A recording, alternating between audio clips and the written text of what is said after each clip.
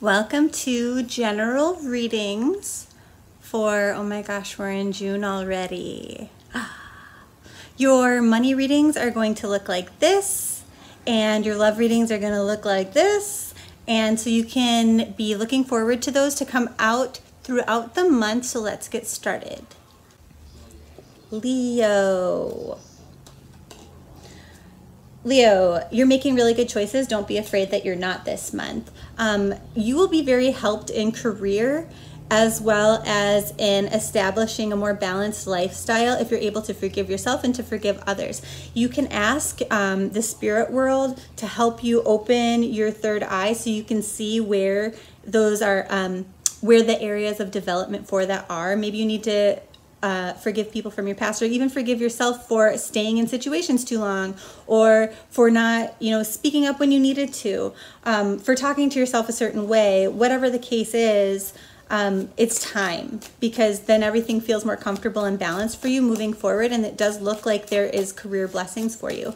So beginning of the month for you, it looks like it's time to take advantage of opportunities that are presented.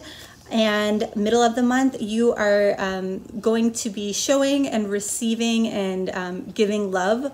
So you might really love where you're at if you're able to do that. By the time you get to the end of the month, this is you really reaping a lot of rewards and being so thankful that you invested in the opportunities that presented themselves. So really positive month for you.